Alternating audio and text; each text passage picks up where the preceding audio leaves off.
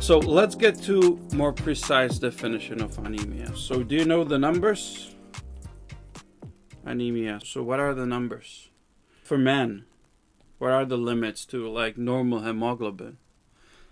It's 135 till 175. And it changes with different, let's say, associations, okay? Like hematological, but yeah, if you remember this, about 135, that's the limit. Then that's for men. What is it for women? What is it? Would be like 12, like 120. Sorry, if it's 12, if it's this. Yeah, for women, exactly. Yeah, this is in Europe. We put it on liters. Yeah, but in the US you put it on deciliters. So you have to divide it by 10. Very good. So it's 120 till 160 grams per liter. And actually, what I said already, yeah, basically you can use hematocrit as well. But don't forget, with hematocrit, you have to think of.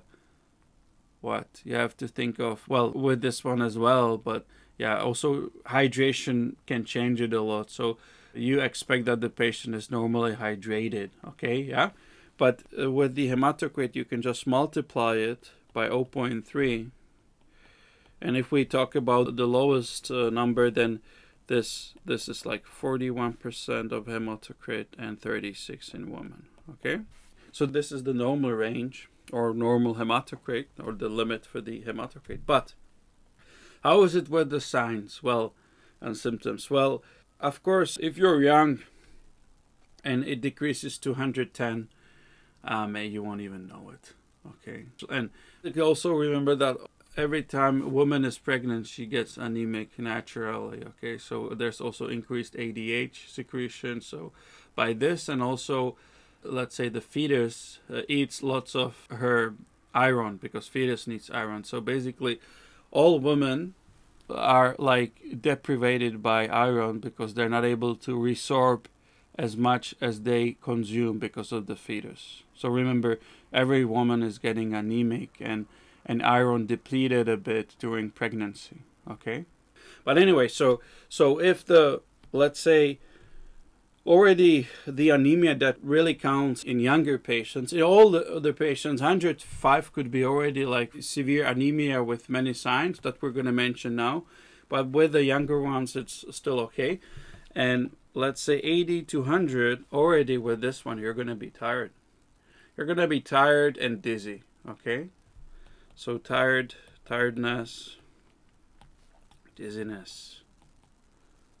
And then if it falls even more, 60 to 80, yeah, you can be really dyspneic. You can have a syncope. And of course, MI. Okay? But it's always, again, the same principle as we talk always about, and it's if you're getting anemia slower, very slow, you're able to compensate more severe anemia, okay? It always works like this. So the slower it goes, the deeper you can go with hemoglobin and still be sort of okay, okay? Good? So anemia, crucial thing, you look for hemoglobin, amount of erythrocyte if you want hematocrit. With erythrocytes, still there's one more thing crucial that you use. There are more things, but very crucial one. And this one actually is about the production. It tells you very directly in most of the cases how it is with production. If the production is increased, it means that the bone marrow is okay. It's working well. And it responds well to hypoxia, for example. Well, okay, and what is the thing? Those are reticulocytes.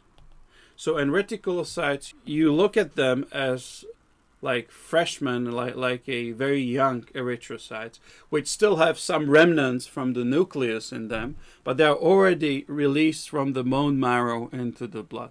A normal amount should be about 2%.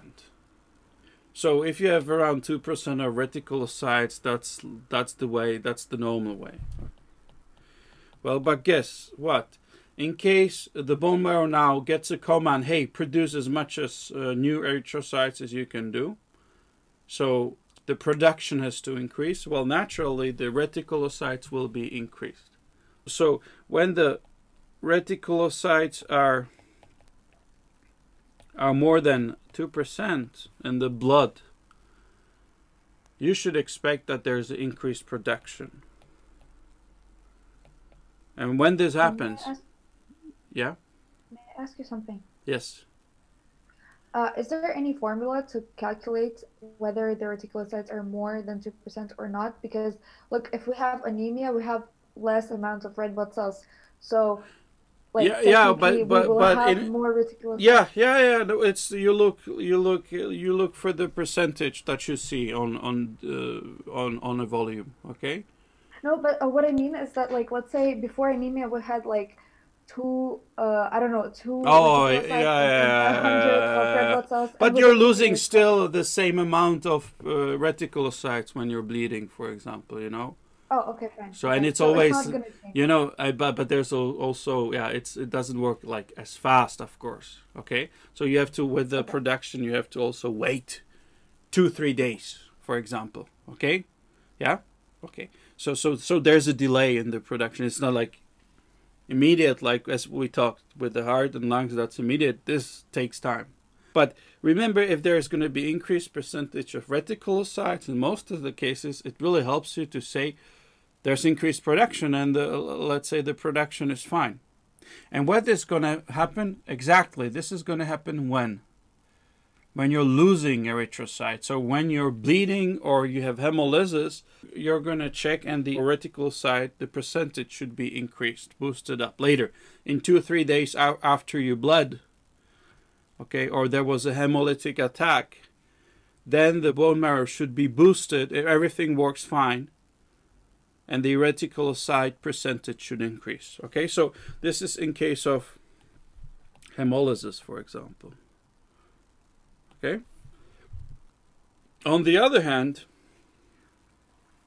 when there is something with production, the reticulocytes will be decreased. And either it's going to be you don't have enough of substrate to produce it, or the problem is within the bone marrow itself, or there's decreased EPO. Okay? So when the production is decreased, the amount of reticulocytes, it's decreased. So it's less than 2%. Okay? And this means increased production, this means decreased production. Whatever the causes. Good. So first you're going to measure hemoglobin. It's under 120, 110. You can say, hey, it's anemia. And now you look at how much reticulocytes you have, and you can sort of guess, but it doesn't have to be like immediate after the hemolysis, but in 5 days, 4 days, if the reticulocytes are already higher, you can basically tell, oh, okay, so the production is okay, it's going to be rather hemolysis. Or you can say, oh, reticulocytes are decreased. Oh, maybe the cause could be something with the bone marrow, or there's not enough of substrate or something. Okay, yeah? So there's something with production. Well, and basically, increased production, decreased, that's the pathophysiological division. And now we have another thing that you're going to check in the blood. And it's the mean corpuscular volume. And this division, this is the morphological classification of the anemia. And remember, you use combination of these two to find out the cause. So you're trying to use these two classifications together. So you look on the production and what could be the problems, and then you look at on the size of the erythrocytes, and you already sort of could guess very well. And sometimes you can guess it directly in combination with anamnesis, of course, patient's history.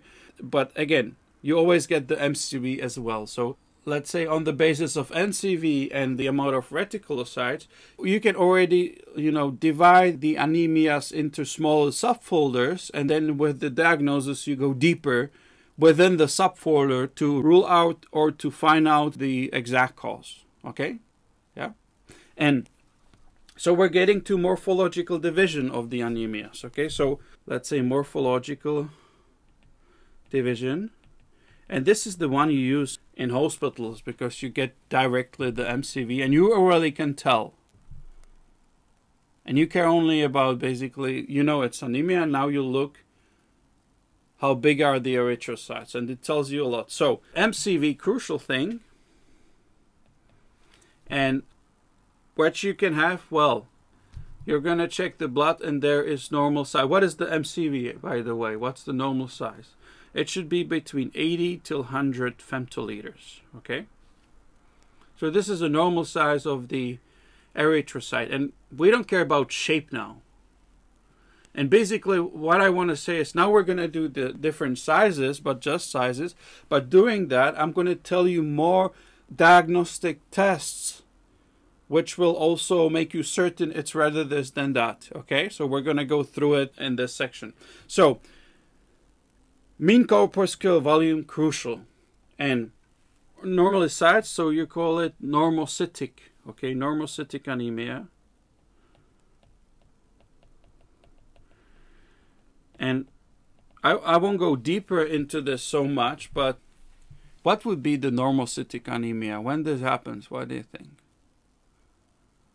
Plastic bone marrow or bleeding.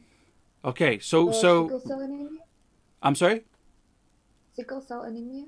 Okay. But you are already like mentioning a special types, okay? But the bleeding was a good idea in general.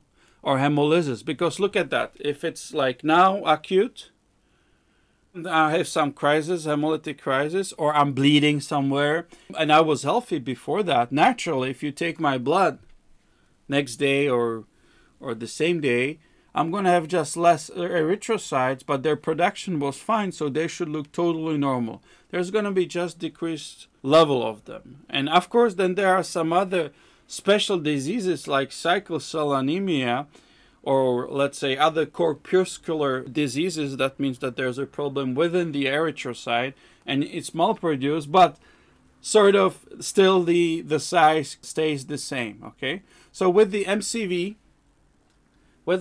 you cannot say, it just describes the size.